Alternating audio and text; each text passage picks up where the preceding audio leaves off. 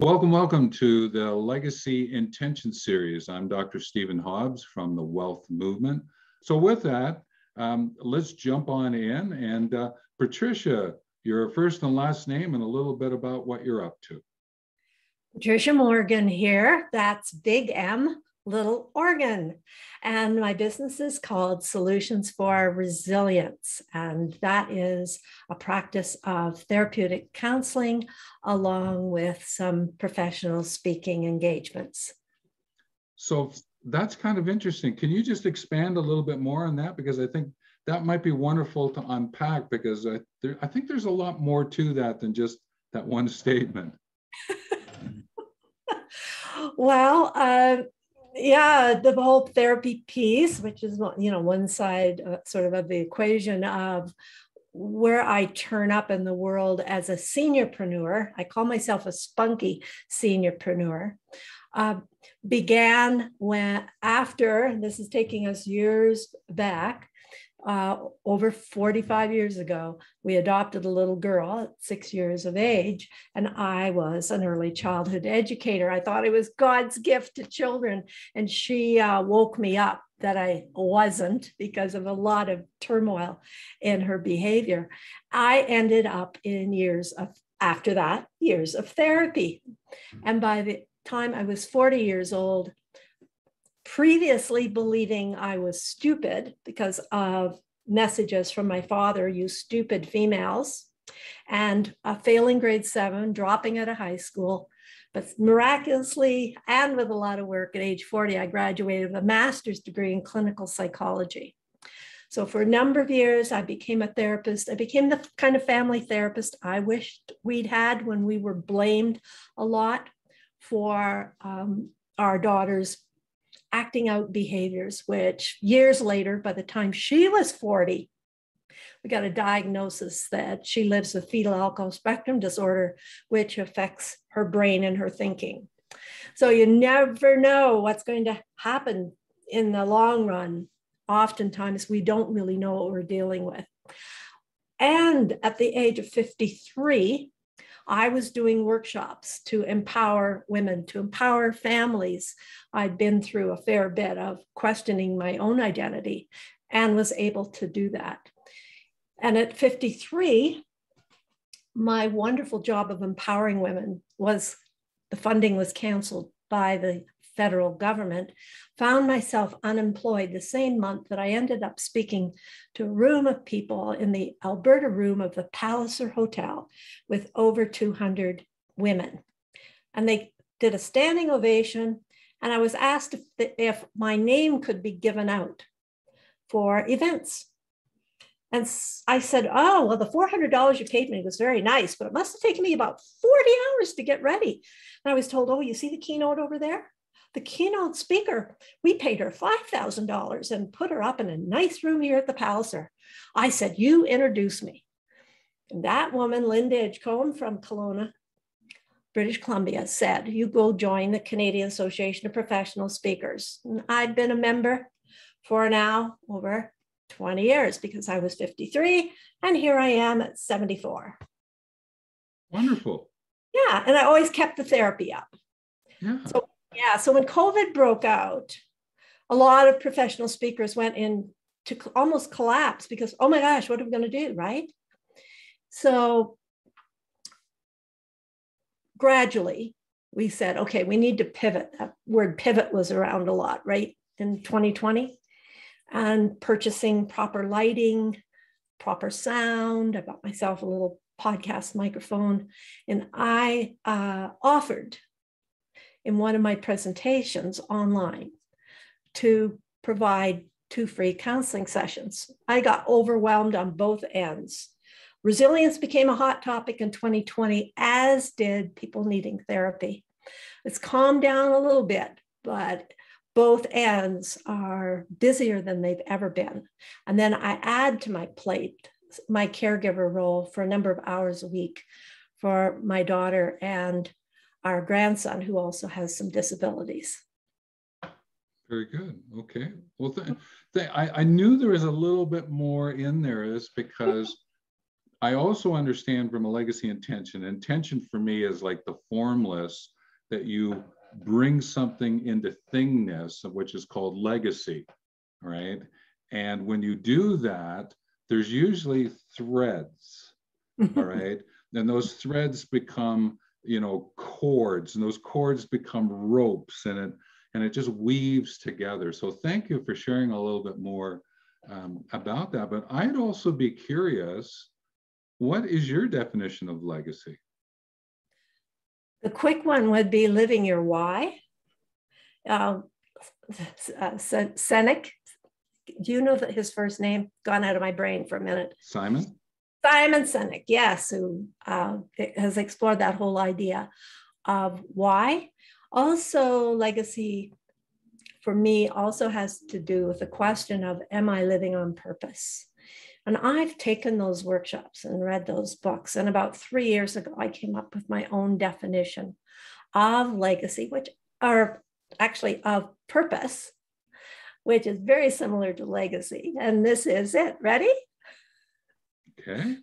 Your purpose is to know your gifts and give what you can.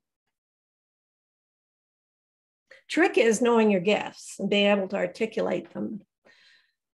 Well, and give what you can changes with each year, with each dynamic, with each load of what's on us, and also health and time. Each year I get older, I find it takes more time to take care of this vintage body, but it's looking pretty good, eh? I'll go with you. Well, I think it's useful. My definition of legacy is about the useful whats, and the whats are time, effort, and money that you gift others so that they can learn something from your lived experience. And that's why your lived experience, the thread that you gave in your story, and this notion of the gifts, right? And right. Different than gift, there's a different energy. I think give to head, gift from heart, kind of idea. That's how I bring them. So we share something that's really neat there. Okay. And so I'd like to go into a little bit more, because this is the Legacy Intention series. Okay. And one of the words that you did mention was resilience. And I know that's in your background, and you do a lot of work with resilience, and you made reference to, 2020, right? Can you just share a little bit more about resilience? Because I think there's different threads there that even some of the people who are listening or watching now might go, that thread about resilience could be something I could pick up on. All right, great. So as a therapist, indeed, I wasn't aware of it at the time, was helping people bounce back, helping people get back on the road. And at some point along my journey, a business coach said to me, how is your audience any better? How have their lives been improved by listening to you speak? And I spontaneously said, well, they're more resilient. And she said, well, go with that, because that makes a whole lot of sense. Though I started to specifically do research on resilience, I actually called the professor, Dr. Al Siebert in Seattle, and asked him if he would ever consider doing a training in Calgary, Alberta. And I ended up sponsoring him coming to the University of Calgary and doing some training. He gave me 3 questions to ask my women audience. And I ended up writing a book called From Woe to Wow: How Resilient Women Succeed at Work. And then he endorsed my book, and our relationship continued until he died a few years ago. He had a huge influence on me. I also took training from a resiliency trainer in California called Nan Henderson. Also, in Calgary, we have Hampton, Dr. Hampton, who does research. We also have Michael Unger in the East Coast, that's a researcher in resilience. So my therapy came underneath it, because resilience is a very broad term. It really means the capacity the capacity to deal with change, with stress, with adversity, with the poor behavior of other people, and sometimes, poor behavior of myself. Sometimes I slip up, I say the wrong thing, I write the wrong thing, I unintentionally may hurt somebody. And the capacity to come back includes stress management skills, emotional intelligence, self-awareness, some of the positive psychology research. Actually, resiliency research often comes under the umbrella of positive psychology. So how's it connected to legacy? Basically, are you living your best life with all the lumps, bumps, sags, roller coasters involved? Yeah. Well, the phrasing I'm using now is live the legacy you decide to leave. Mm-hmm. And it's a decision. Yeah. And therefore, the example that you've just unpackaged, unfolded for us is wonderful, because in there, that's what I meant about there's different threads and they all come together, is because you might go, well, maybe I could become an EQ coach or an EQ writer or whatever. And another time it might be, well, how might I use a nature-based approach to have conversations with people to get them to slow down and smell the trees, smell the roses, right? And I think sometimes when people hear the word legacy, it gets so grandiose that they forget that there are threads of their own history, as there are threads of things that are happening in their own lives at the moment, that they could actually pull something together called legacy. Any thoughts about that?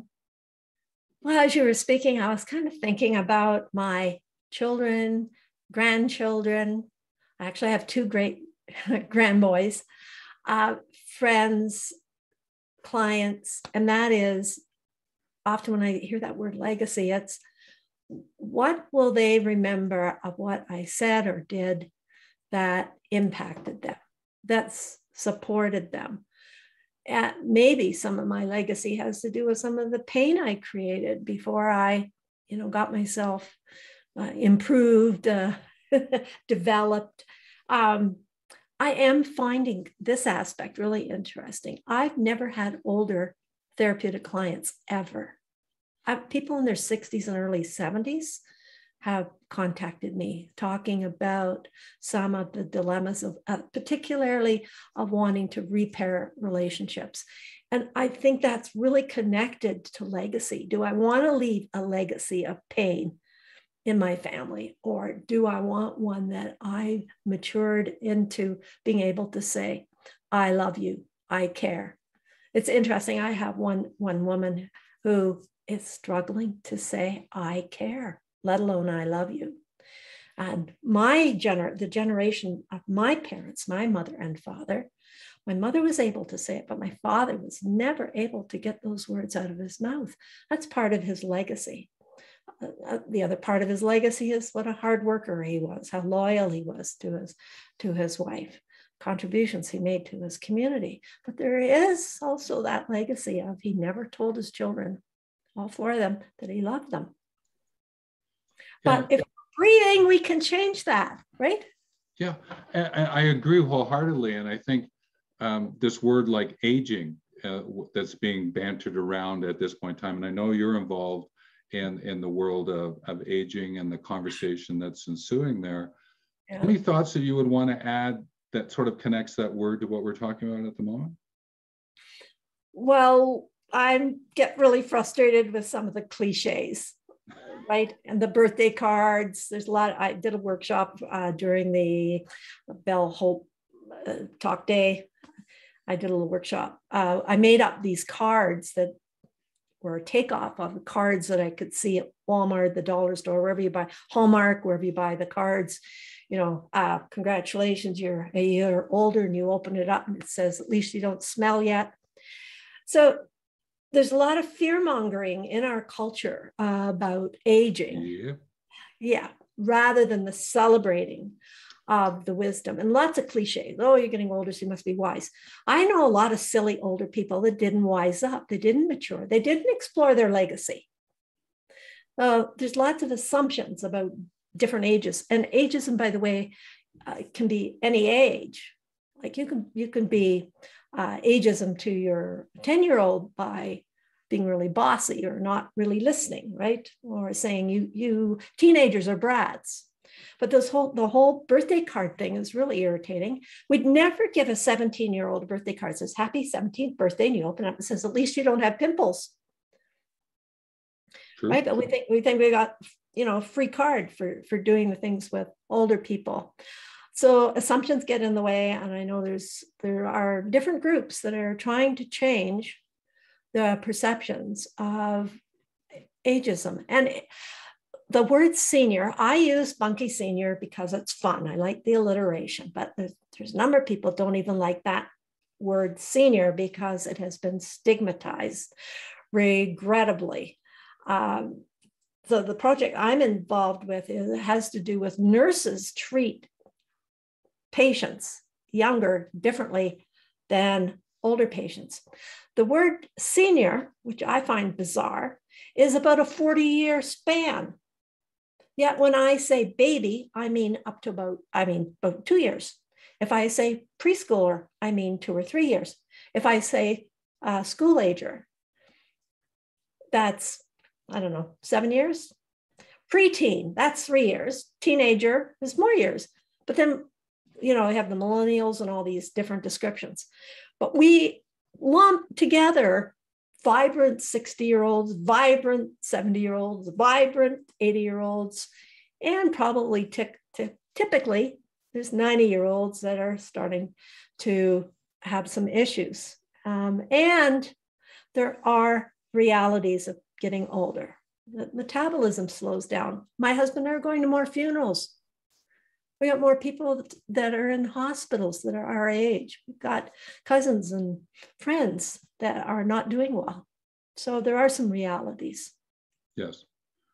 And that's great to frame up here, okay? Because you've got to pay attention to words because words matter. Mm-hmm. And that's why I'm attempting to get this word legacy into our storyline. And I will even talk about things like elder, and the elder who becomes a mentor, and the elder mentor who becomes a celebrant, and the elder mentor celebrant who becomes a weaver, and the 4 of those becoming an eco-creator. And this is a language that I'm attempting through the writings that I'm doing. So I understand the importance of the words we're using and these jokes that sometimes you hear them nowadays, and you sort of go, okay, what do I do with that one right now? All right. And then you start looking at myths and things that are being said, and, and there's sometimes, this notion of mentor, and we've talked about it already. A mentor isn't that sort of that wise sage sitting on the top of a mountain, all that. It could be a 10-year-old that you're interacting with because they have this really wonderful insight about what nature's about that you haven't explored as someone who's 60 or 70. Mm-hmm. Right? Exactly. And we are part of many of us are a part of this fear of getting older. And some of us that know a lot, have had a lot of experience, question whether we could mentor somebody.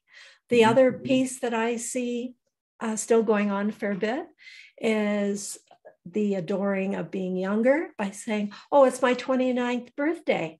And I look at the person and I think, goodness sakes, you're looking pretty sick if you're 29. Why don't you say you're 99 and don't you look great? Why not? Why not? If you're going to lie, but one of the ideal position is, this is how old I am. And this is my years of experience on this planet.